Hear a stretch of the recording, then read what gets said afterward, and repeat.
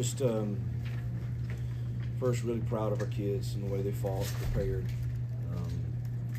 But obviously, it stinks to not get the win tonight. And we didn't play good enough in the critical moments. Had a turnover, probably 3 minutes to go or 4 minutes to go, and then obviously didn't execute fourth and whatever it was there. And it really came down to those few plays in a game like this. But man, it's a lot of hurt in that locker room, and it stinks. Our kids gave themselves a chance to win the Iron Bowl tonight, and that's going to stick with us for a while. Back, Jack. Coach, after everything you guys went through last week, obviously a tough loss against New Mexico State, what does it say about this team that they gave Alabama everything they wanted tonight?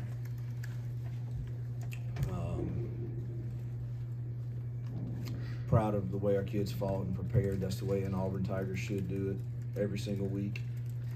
Obviously, it's a little easier when you're playing in this magnificent, awesome rivalry, but it makes the hurt that much more when you don't get it done. And but I'm proud of the way that they fought and bounced back, and I thought they executed our plan pretty well, and gave us a chance to win the game. Jason. You talk about that last play, that 4th and 31 defensive, the decision maybe to not pressure him and sit back. I mean, you can second guess it. You just got to play with vision. We got 9 guys back there, and just play with vision and make a play on the ball and knock it down. And he felt like he was shoved off, but I couldn't tell. But I mean, you can pressure him, and then you got one-on-ones, and they throw it up. You can do that if you want, or you can play. I like the call. I just think we got to just sit back there with vision and knock the ball down. Justin. The muff punt. Correct me if I'm wrong. Was that Coy back there or Keontae? That was Keontae. It was Keontae. It just the how big that play was in this game. Keontae is one of our leaders. He's an incredible teammate, and no one will hurt more than him. But obviously, it was. That was vital. We got a 4-point lead, and we have the ball there with under 4 minutes left in the game, and a couple first downs, and this thing's getting wound down. Mike.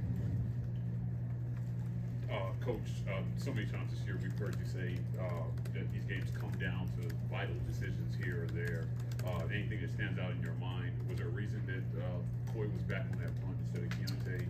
Was it Coy? I thought it was Keontae. I think I'll just Coy. All right. Coy. I'll have to ask Tanner. Yeah, it would have to be Keontae.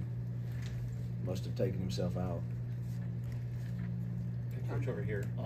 I know you said there's a lot of hurt in that locker room right now. What do you even say to a locker room after a loss like that? I don't think any coach has the words. You tell them you love them, that we'll learn from it and get through it, but it's going to hurt, and there's no way around it, and you're going to have to walk through the hurt. Hey, Coach. Actually, here doing a story on Keldrick Falk, number 15, incoming freshman. Can you talk a little bit about the incoming freshman class and how they're already proving positive gains already? Yeah, we, Keldrick's a very important, part of our freshman class for sure, and several of them have contributed to us this year, and I look forward to them being a foundation for the future. What kind of change between the first and second half with Peyton Thorne? He was two for 10 in the first half, and then he was kind of, better in the second. Yeah, we didn't change anything. It was all still in the game plan that we had, and I didn't think he threw real accurate balls a couple times in the first half, and there was a couple that were dropped too that, were all of those are so magnified in this game, and then but he did play a really good second half, I thought. Alabama front, big physical guys. You guys ran the football and had a great running day. Just talk about what you saw from the run game today, and Peyton doing that too. Well, we had a good plan, and they do have a really good front, and but our backs and tight ends and O-line took it personal. We knew we had to run the football to win this game, and thought we ran it well enough to win it. Just came up short.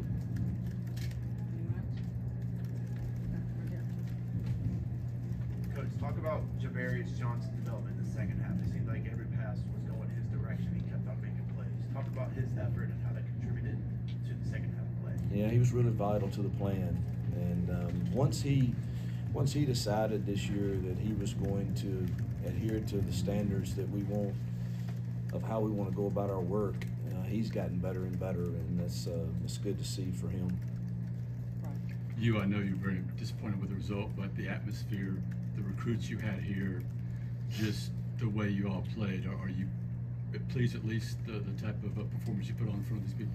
Well, we have the best fans in the country, and that atmosphere tonight is, off the charts, best I've ever been a part of, and just wish we were out there celebrating right now together. But we do have a lot of good recruits here, and hopefully they see, even in year one, we're not, we can close the gap pretty fast on the upper echelon of this conference. Coach, obviously this loss seems like the one did against Georgia, but in your first year as head coach, do you feel accomplished by any means that what you've been able to do with this team, having two very close games against top teams? Well, if you isolate it to those two games, you feel like you've done some good things, but it's hard when we get judged in this game on wins and losses, and we all know that when we get signed up for it, and when you have a chance to win one like we did tonight against a team that's playing for our conference championship next week and our rival, it's hard to feel anything but hurt and disappointment, and you wish, like I said earlier, you were out there with the Auburn faithful and celebrating another Iron Bowl win at Jordan-Hare. We'll finish up over here on the side. Coach, this first year, it's not exactly what you expected, but for the next years, what does vision look like for Auburn University?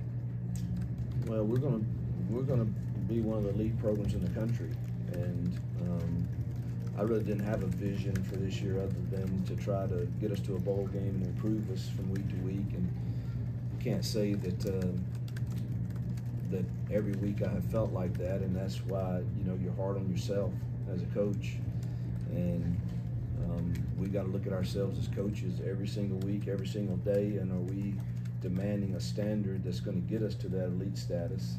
That combined obviously with recruiting classes that are comparable to the upper echelon. I mean, we can't recruit in the 30s and 40s and 50s and expect all of a sudden to walk out there and just be great coaches. And it's a combination.